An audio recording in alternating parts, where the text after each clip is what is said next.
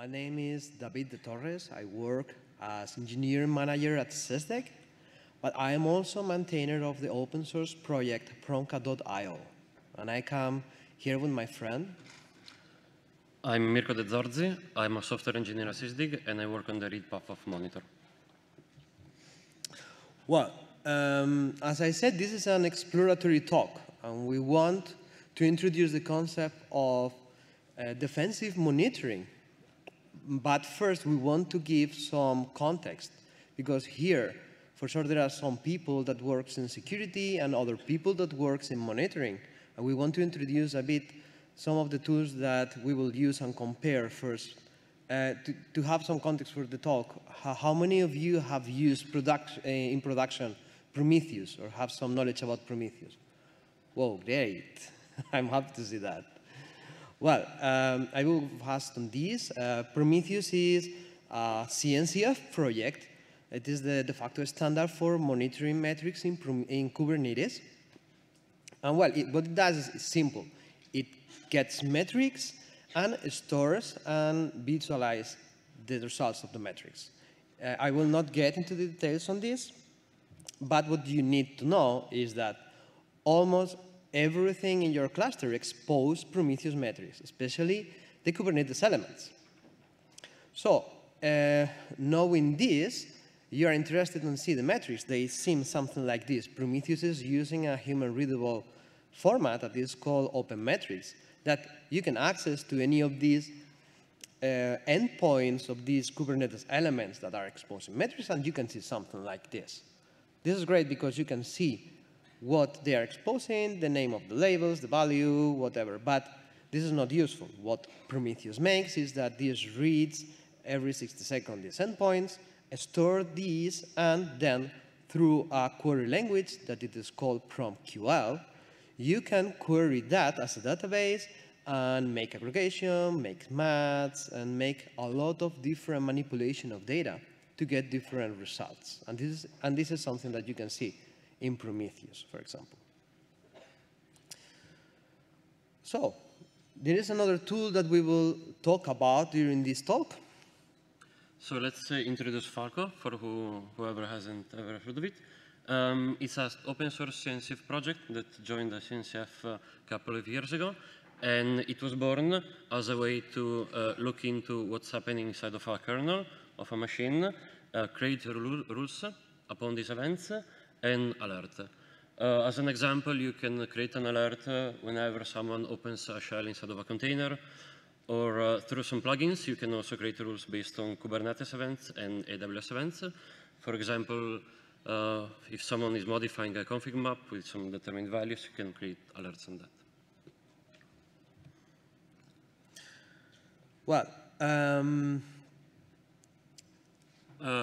before starting to talk about a couple of our ideas, we want to introduce this talk with a quote.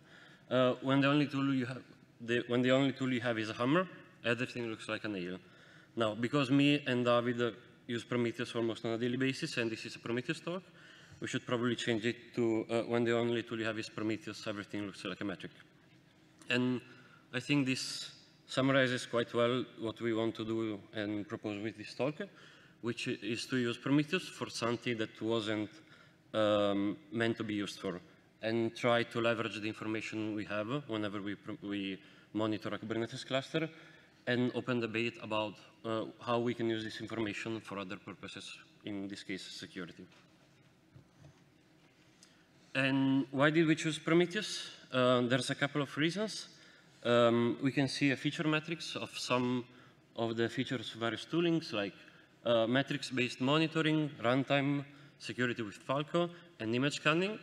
And there's a couple of fields in which Falco obviously is winning, but there's an important one, we think, which is historical data and past context.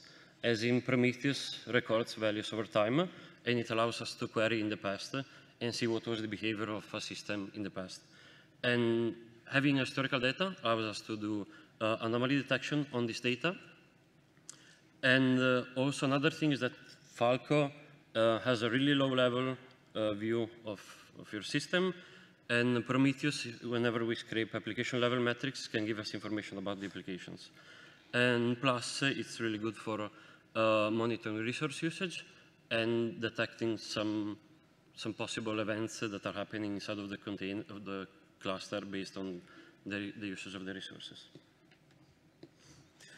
Well, given this context, we want to introduce 3 areas that, in an exploratory way, we identified that we can use metrics to improve or to complement what Falco and other engines or other tools like image scanning are being used for monitoring.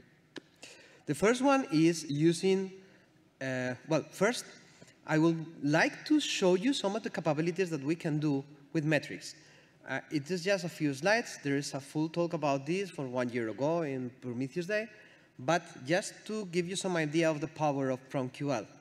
Here, we will use this kind of things later. Here, for example, we are using in 2 lines of PromQL something called setIndex. This is just as simple as taking the average and adding 2 times, 3 times the standard deviation. We can find anomalies in the data. In this case, for example, we are finding if we have different pods, different metrics that has this value, and then suddenly one of them has this value, we can think that this is an anomaly. This is group anomaly. But we can do this in time and say, okay, if in the last hour or in the last day or in the last week, this metric has this value and then suddenly there is a spike, maybe this is something that is worth to be studied. And this can be done also with PromQL. But what happens if this spike happens every day or every week or every hour because there is a cron job making things and it makes the CPU or the networking or whatever makes a spike and I don't want to detect this as an anomaly? Well, with PromQL Alchemy, we can do some seasonality profiling and we can also do anomaly detection with seasonality. I will not get into details to this. This is just to show you what is the power of PromQL and time context that Prometheus gives. So let's explore one of the first area that we identified that we can share with you about defensive monitoring, and it is threat detection. And we will give some examples. These examples are meant to be used as they are, or you can change it to use group anomaly detection or other things. We will go from more simple to more difficult ones.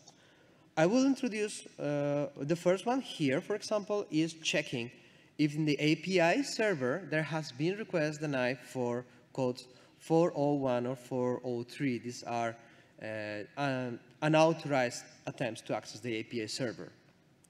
But also, we can check if there has been unauthorized attempts to access resources, like secrets or config maps.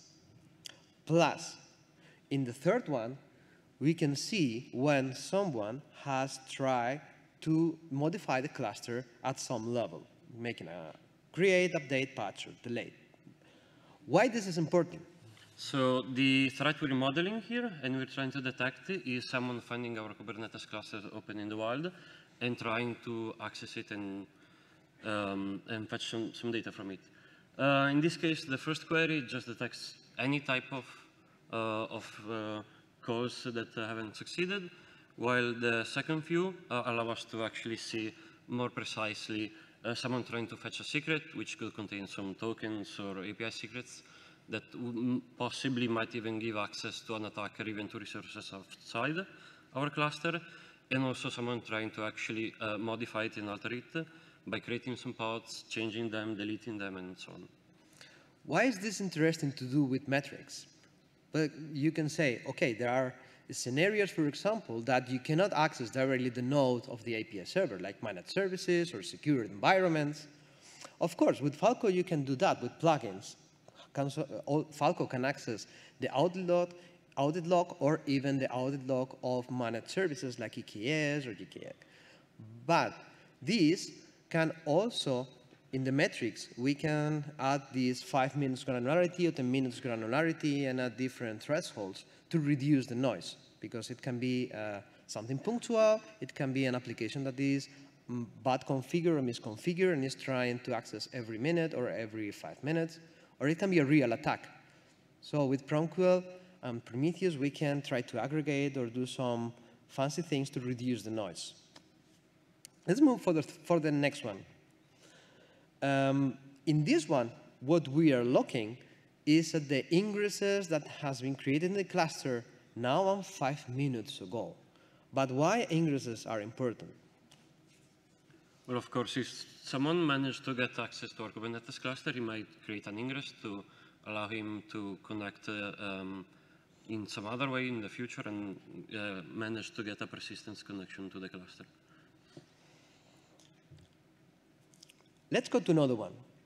In these two queries, we are checking near to expired certificates. In the first one, we are checking the expiration date of the certificates of the Kubernetes elements that are talking with the API server.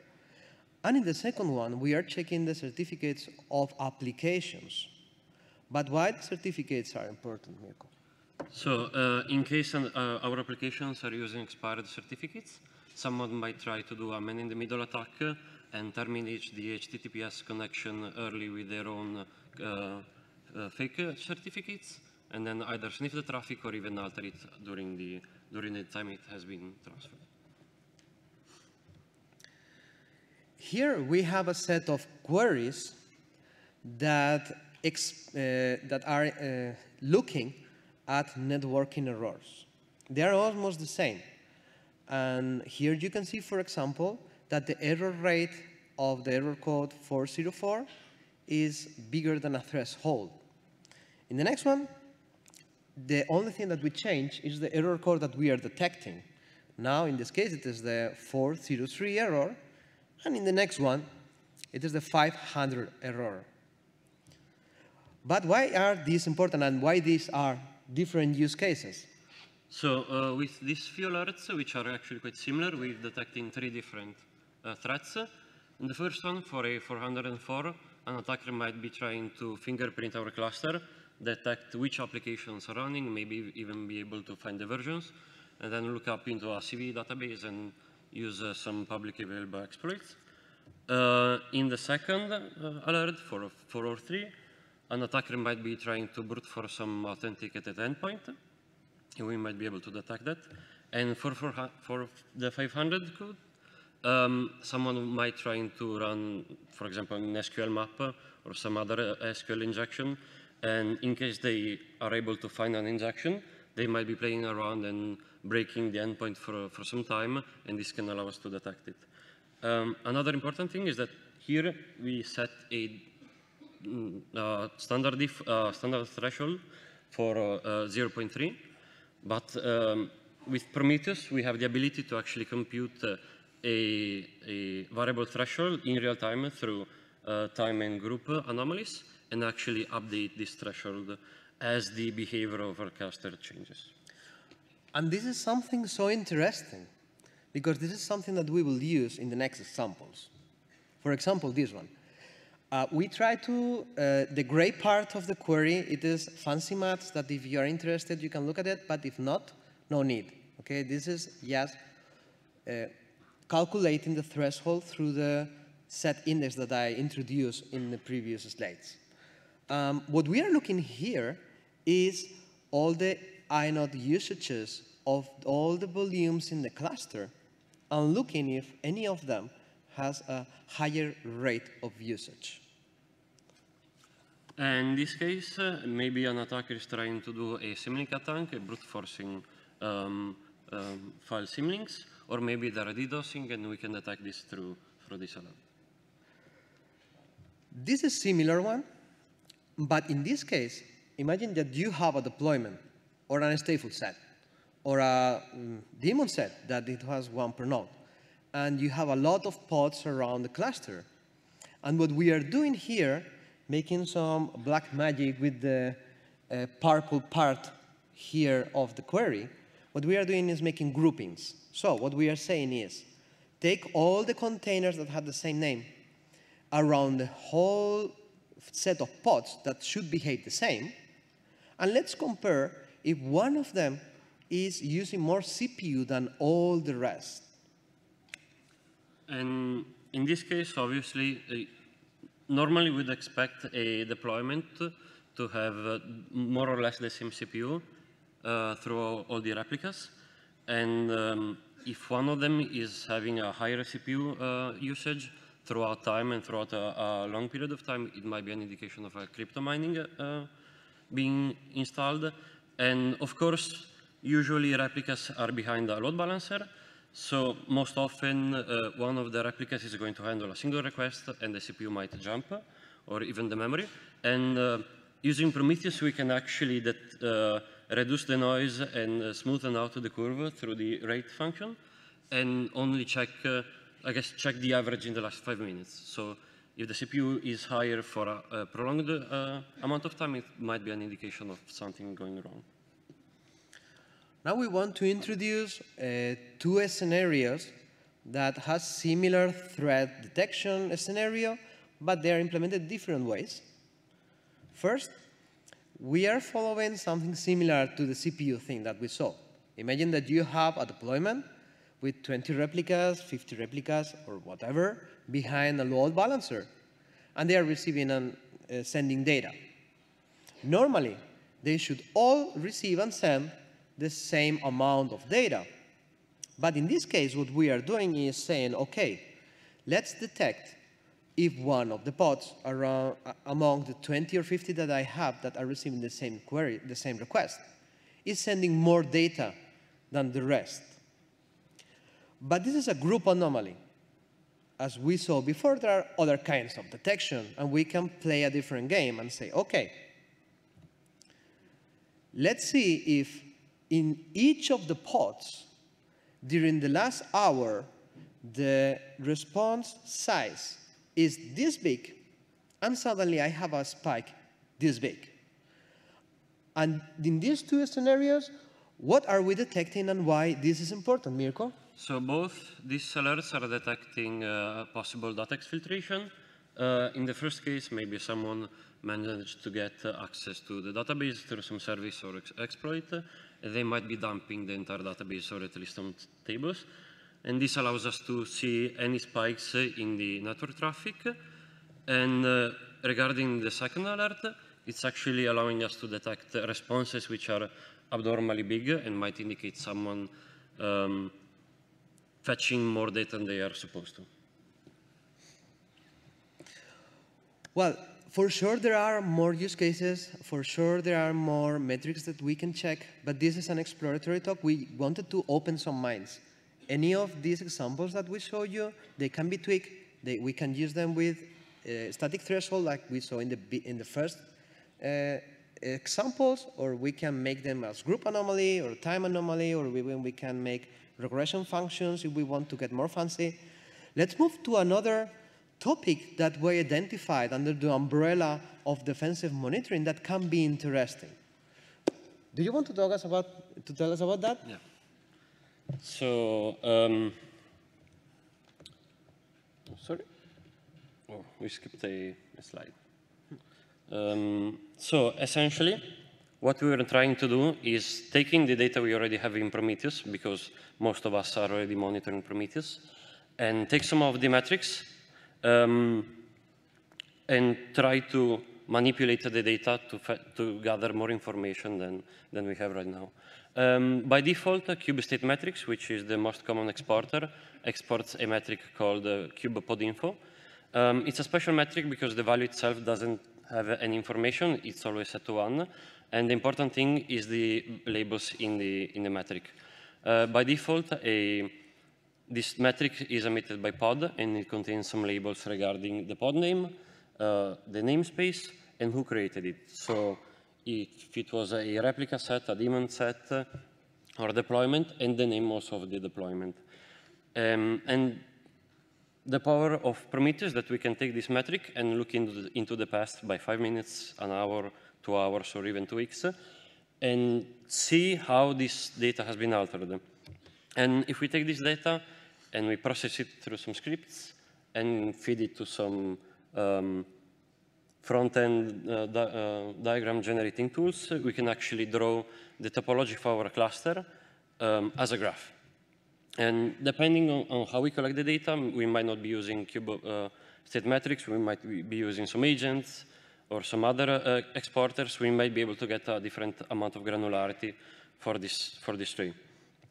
And why is this possibly useful for security? Well, whenever we monitor a Kubernetes cluster, we're gathering probably millions of metrics. And these metrics can be quite different, quite difficult to understand, even if we aggregate them at a really high level. So we can take this kubepod info and process it and spew out essentially a diff of our cluster in time. This is an example with single cluster, 2 workloads. In one of the workloads, we have 4 pods, and in the other 3. And we can see that in one of the workloads, 2 nodes have been deleted, which might be normal because we downscaled our deployment. While in the other workload, we have created a pod, and one of the pods has been changed. And this can be useful as, for example, for a blue team wanting to understand what happened after an attack, what was changed, what was created, and what was deleted, and how the attacker went through the process of exploitation. And we don't have to stop at Kubernetes level metrics. We can also use service level metrics. For example, if we're running a service mesh, like Istio or Linkerd, most of these service meshes emit metrics regarding the requests that are being issued. And most of these metrics contain information about the source and the destination, either at a pod level or a service level. And as we did with the kubepod info, we can take these metrics and process them and spew out a diagram, now not representing the topology, but in network topology for a cluster. This is only a screenshot, so we can't hover over the nodes. But if we were able to hover over the nodes, we would see that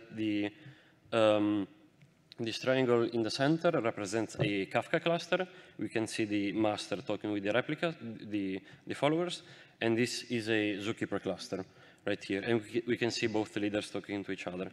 And in this case, it can be potentially really useful because we can see at a glance who's talking with who. And if for some reason Zookeeper is talking with Mongo or Postgres or some other service that shouldn't be talking to, it might indicate an attacker getting access, for example, RC and executing queries to the database and exfiltrating it through some other service. Well, as I promised, we are presenting you 3 different areas that we identified for defensive monitoring. The first one is who is watching the watcher, monitoring Falco. The first idea that you can get of monitoring Falco is monitoring resources, ensure that Falco has enough memory, enough CPU, it is not throttling. But let's go a little bit further, because Falco can expose metrics, not directly, but there are 2 ways to expose Falco metrics. As you can see here, the first one can be using the Falco exporter. Falco exporter is a great tool that you install as a sidecar in each Falco, so you have 1 per node, and it exposes directly Falco metrics. There is an alternative option that is using the Falco sidekick, and it has some advantages. First one is that it is just 1 per cluster, so the resource fingerprint is much lower. It also exposes the same kind of metrics that the Falco exporter, plus extra metrics for the outputs that it gets. And it allows you to add extra labels for the metrics in case you want to add some labels for different environments or whatever you need. Why is this important? What can we do with this? Well, again, with all these examples, you can do, this is a simple threshold because we want to focus on what you can do with the Falco metrics, but you can use also anomaly detection, time anomaly detection, whatever. For example, we can check how many times a given rule has been activated in the last 5 minutes, for example. This can be useful to reduce noise. as we said, maybe you have something that is misconfigured and is trying to do things, and it is from time to time trying to do something, and you want to remove that noise, or you want to see what are the patterns of possible attackers, when they are made, when they are performed, what time of the day, what day of the week. You can do these kind of things with this.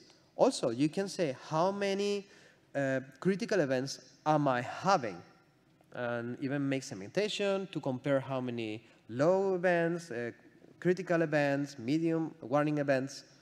So this can help you make your reports. Also, you can reduce noise. You can make also time anomalies, group anomalies, to see which is the rule that is more activated regarding the others. Also, with the Falco sidekick, you have the ability of checking if one of the outputs is broken. So it allows you to identify when you're not getting notified when you should. And this is the who's watching the watcher as well. Why I'm not getting notifications. Maybe nothing is happening, or maybe the channel is broken. So I hope you enjoyed the talk. I hope we can open some minds and get some awareness about why metrics can be a complement for the security tools that we are using. We would like to hear from your feedback, from your ideas, and explore this new area of defensive monitoring. Thank you so much.